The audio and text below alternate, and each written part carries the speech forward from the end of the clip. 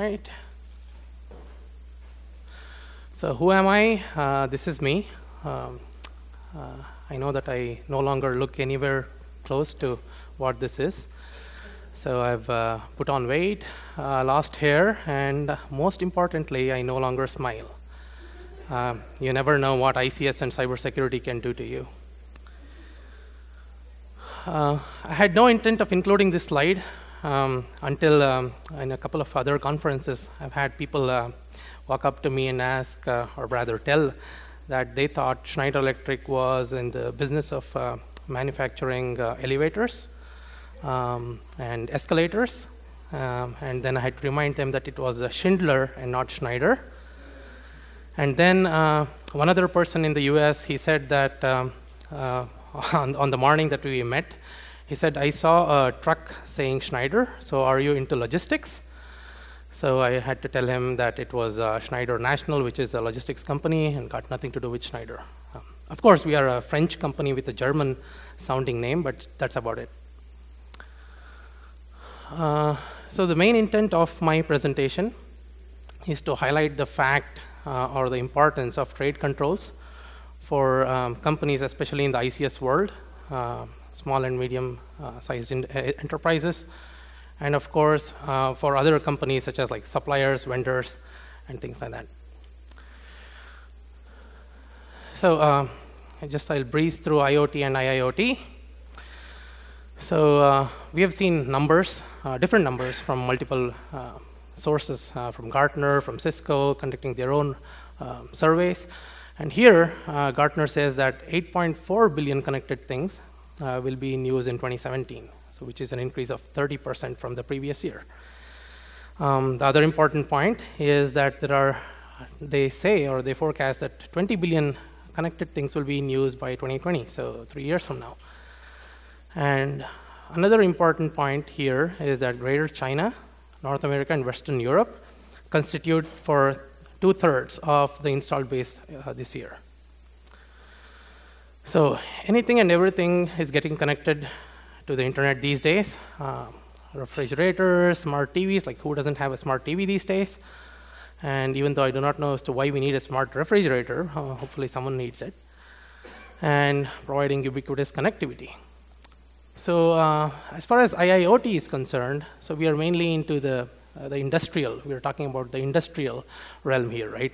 So manufacturing, critical manufacturing, utilities, power grids, water, wastewater, military complexes, data centers, healthcare, things like that. So what we see here is a mix of the traditional IT companies, such as Cisco, IBM, Accenture, and the traditional OT companies, such as Schneider, Honeywell, Johnson Controls. So everyone is jumping on the IIoT bandwagon. So I was looking for a definition for IIoT, and so Industrial Internet Consortium last September published a document called the Industrial Internet Security Framework, in which they define IIoT as a system that connects and integrates industrial control systems with enterprise systems, and that enables significant advances in optimizing decision making. So what we see here is that the traditional industrial control systems, which were isolated and not connected to the internet, are being connected extensively. So we can probably classify the IIoT devices into 3 types, low, medium, and high sophistication devices. So the low sophistication devices are the ones that have minimal to no HMI and which are kind of binary in nature. So it's either an on or off, yes or no, sensors, things like that. They are actually deep down the line behind multiple layers, and there's like no direct communication to the internet. And then we have the medium sophistication devices, which, along with the things that I said for the low sophistication devices, also let you change parameters. So for example, data aggregators, or devices which sound an alarm if something goes beyond a certain threshold. And these devices may have only a couple of layers of separation from the internet. The important device that we are concerned about here are the high sophistication devices, the ones that let you control and configure. So here we are talking about like smart meters, relays, trip units, breakers. Like for example, smart meters these days allows you to send emails, push data to the cloud, among multiple of other things. And these devices use only 1 or 2 layers separated from the internet, and they tend to use encryption or cryptography in one form or the other. So earlier we saw a prediction for IoT from Gartner, and so someone took the pain of conducting a survey for IIoT as well, and this is what they found out. So in about 5 years from now, so the IIoT market is expected to reach $150 billion US. An ever-increasing attack surface, of course. Hackers like them. So what has this got to do with trade controls? So originally, trade controls is actually nothing but export-import licenses for items which was primarily used for military purposes. So over time, the scope has expanded, and now they're into commercial products as well. So the main focus of this talk would be on products which use cryptographic algorithms that enable encryption functionality in a product. So why is it important that we look at these things over here? I'll get back to this slide, but so why do we care? Because of this. So Wind River, for example, was fined $750,000 for exporting to these countries without proper licenses, and that is after the fact that they self-reported this issue. So the fine could have been much larger. And so previously, as I put here, self-reporting resulted in a warning only, and now looks like fines are the new norm. So blocked sales, so take a direct hit on the revenue, potential liability, so people can sue you no matter what. And so the opportunity for new or recurring business might be difficult. So probably, so countries can blacklist you certain products. It's possible. Insecure product. So sometimes, and I'll probably talk about this later, this can result in actually taking a step backwards. So wherein we are going back security-wise and producing a more insecure product. And since ICS systems are into the critical infrastructure facilities, it might have an impact on the safety as well. So all countries have certain regimes for trade controls review. And here I'll be just focusing on US. So in the US, it's mainly dealt with ITAR and EAR. So here we are not making a recommendation of how strong the cryptography has to be in a product, but what we are saying is if you're using anything, if you're using a key length greater than anything mentioned over here, then it probably has to go through a trade control review.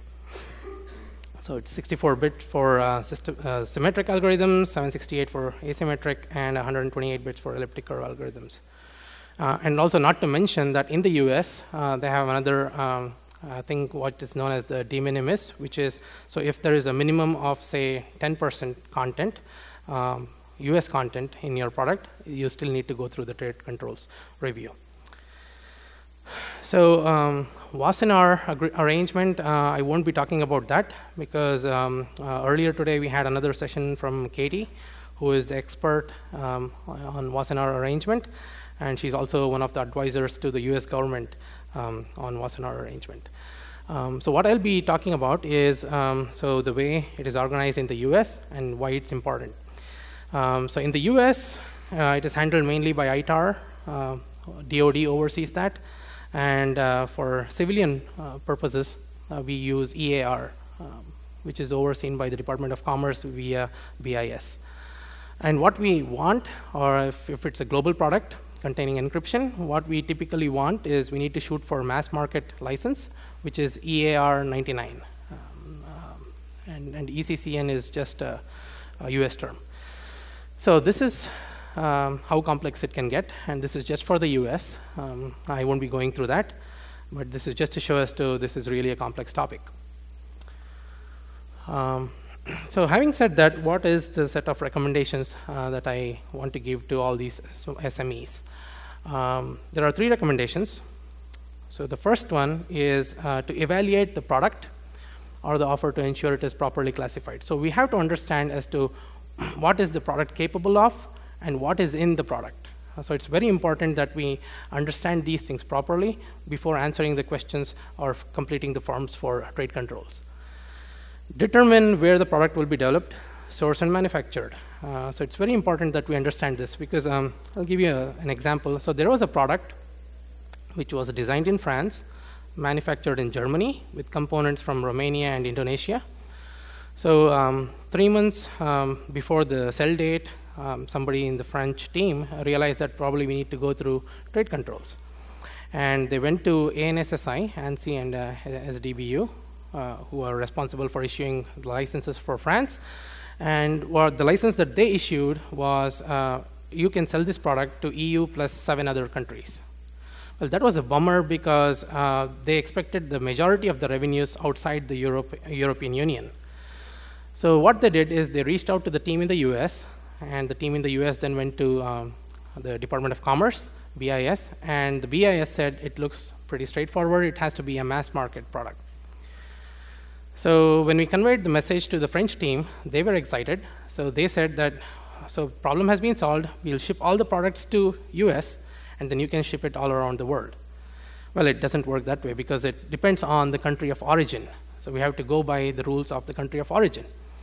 So we had to give them the letter that Department of Commerce issued, and then they went back to ANSSI, and so finally they got a mass market from the French authorities. So by doing all this, we spent close to around 8 to 9 months, and so we were way past the sell date. So that is the reason it's very important. So the other point is to determine the geographic market the product is intended to serve.